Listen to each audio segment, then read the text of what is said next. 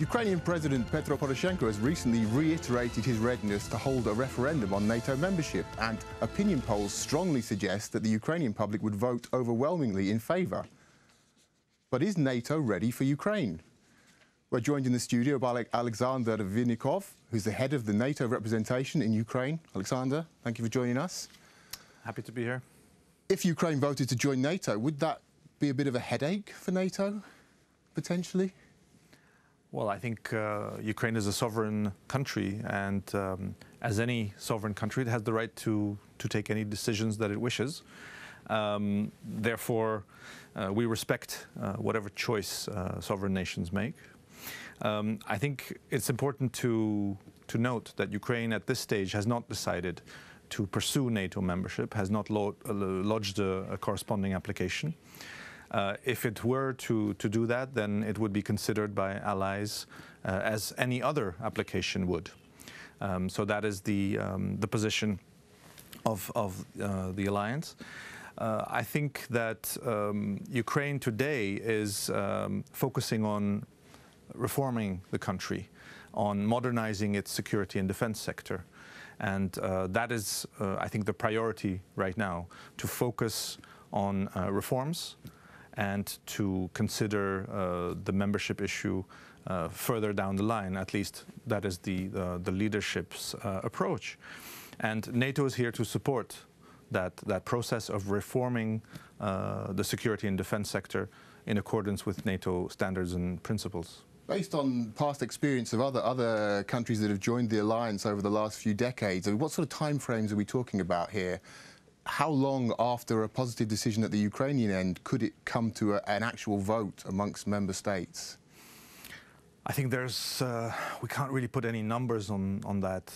It all depends on the country in question meeting the standards of NATO membership. And these standards are not just technical standards, which are codified in the so-called STANAGs, but they're also about standards of democracy, standards of rule of law, human rights, market economy, etc. So I think the important thing is to keep reforming and to keep modernizing the country if it wishes to pursue Euro-Atlantic integration. Now, how does it impact on the calculus within NATO, the fact that support for membership has increased approximately 3- or 4-fold over the last few years for obvious reasons? And NATO membership was never a very popular agenda in Ukraine until the outbreak of the current conflict in East Ukraine and the occupation of Crimea. Now, the opinion polls strongly suggest that any vote would be close to a landslide victory for Ukraine. In the discussions in Brussels and amongst NATO member states, what sort of a factor does that play? Well, I think that allies have been steadfast in their support for Ukraine, particularly since the beginning of the Russian aggression against Ukraine. And allies are committed to supporting Ukraine through the established mechanisms of cooperation. This year we are actually celebrating the 20th anniversary of the signature of the distinctive partnership between NATO and Ukraine. Under that distinctive partnership, many instruments have been created, such as the NATO-Ukraine Commission, the various programs like the planning and review process, the annual national program that Ukraine has with NATO. Those, I think, are some key programs that are being implemented. And in particular, the annual national program is a unique instrument that Ukraine has to get closer to NATO. And it doesn't only cover security and defense issues, but also political, economic, and legal reforms. So through that instrument, Ukraine can make a lot of progress in coming closer to NATO standards. Is this the priority for the coming year then, these cooperation partnership projects? So if membership itself is not on the table, then what is going to be the priority for the immediate future, for the for the intermediate period? Right. Well, I already mentioned the annual national program. That is a key roadmap that should outline Ukraine's reform ambitions and goals in its relationship with NATO, but mostly for itself, to modernize and reform the country.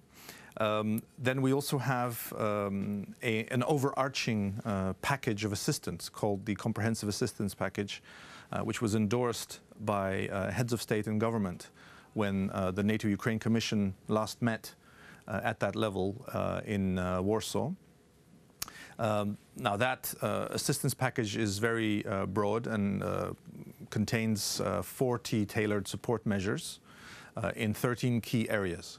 So I think the priority now is to implement all of those activities. Particularly this year, we're looking at continuing the implementation of the 5 trust funds, which were created during the Wales summit. Of continuing our capacity building programs in defense education, in professional development, in anti-corruption, and also our advisory support.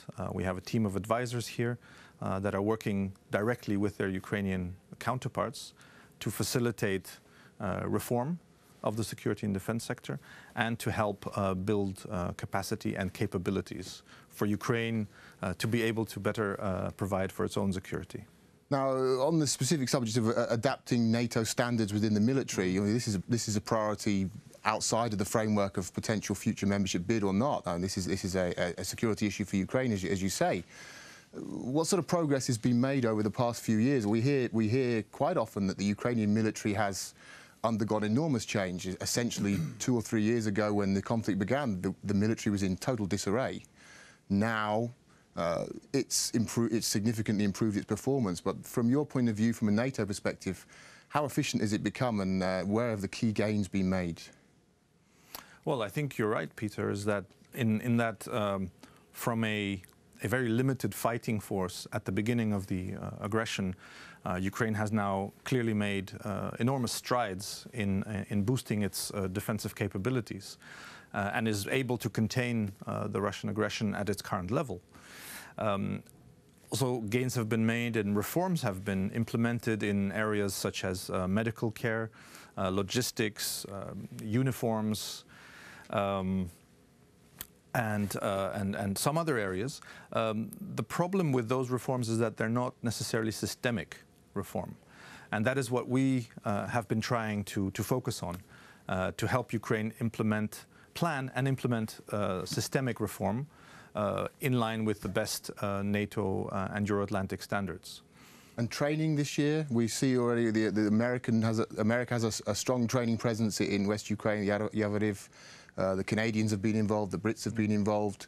There's going to be some quite large joint exercises with NATO over the coming year. Can you tell us a little bit about those operations? Yes, well, I think NATO and allies taken together have been providing quite substantive amount of support to Ukraine's security and defense sector.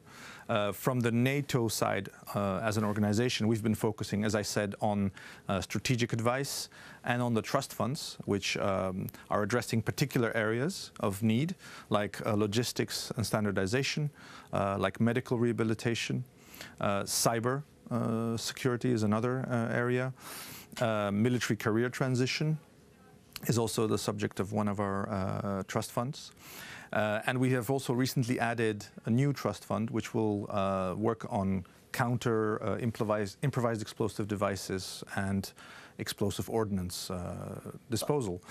The allies, coming to your question, on a bilateral level have been working at the more sort of tactical and operational levels to train Ukrainian units in Yavoriv and in other locations. So you have a number of nations like the US, the UK, Canada, Lithuania, who have been particularly active in this regard, with hundreds of trainers being involved in these training missions. So all in all, I think the alliance as a whole is contributing quite significantly, and I expect that support to continue this year. You can look at it from the other side, as it were. Ukraine's military now, and Ukraine as a state, has unique experience of dealing with the types of hybrid aggression we're seeing from Russia, which are novel in the current military context. To what extent do you think that NATO members can actually come here or interact with Ukraine and learn from Ukraine? So the training has sense going in the other direction. Is that a tendency you're seeing, or you could see developing in the coming years? Certainly, it's a two-way process. I hear when I chat to people who are involved in these bilateral training missions that they pick up a lot of interesting insights and experiences from the people they are training. So clearly, it's a two-way street. At the same time, you mentioned hybrid warfare. This is one of the novel areas which we are currently exploring together with our Ukrainian partners. It is one of the new areas also mentioned in the comprehensive assistance package.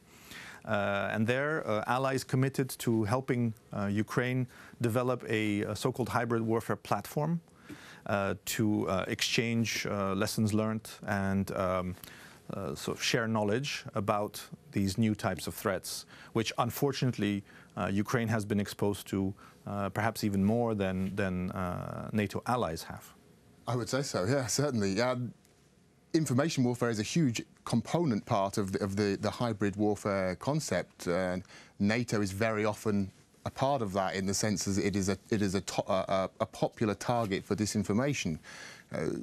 What can NATO be doing, do you think, in Ukraine and internationally to debunk some of these myths and dispel some of the disinformation that is quite commonly put out about NATO's role in the region?